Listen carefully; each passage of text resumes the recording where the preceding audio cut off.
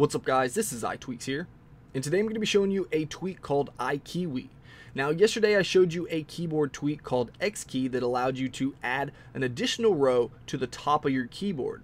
Now that's what this tweak does, except you also have the ability to customize the keys on the top row. So iKeywi is going to be basically a cheaper alternative to iKeywi. Now there's also some other differences, and I'll show you that in just a second. And let's go into iKeywi.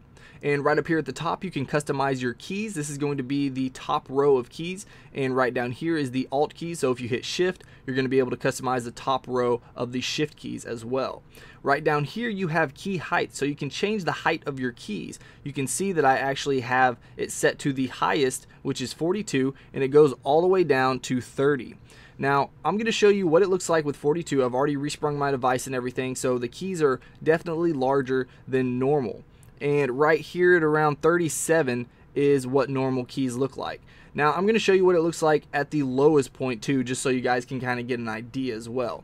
But let's go ahead and change up our customizing keys. So you can see right up here that my key 1 actually is a word. So you can put in words for shortcuts, or you can put in letters, numbers, basically any keys that you want.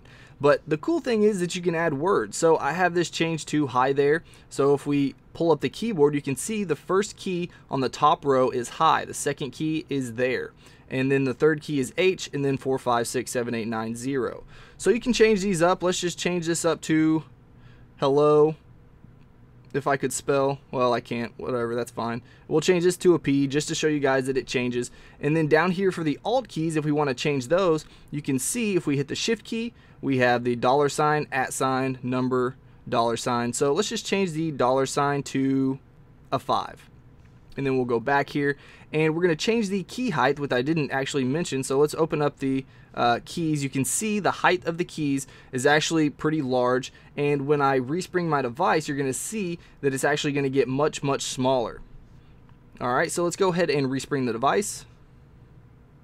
Alright, so now that we're resprung, if we pull down our keyboard here, you can see that we have hi there and hello and a P, and then if we hit the Shift key, you can see that we have a 5 right there, so it changed up the alternate keys as well.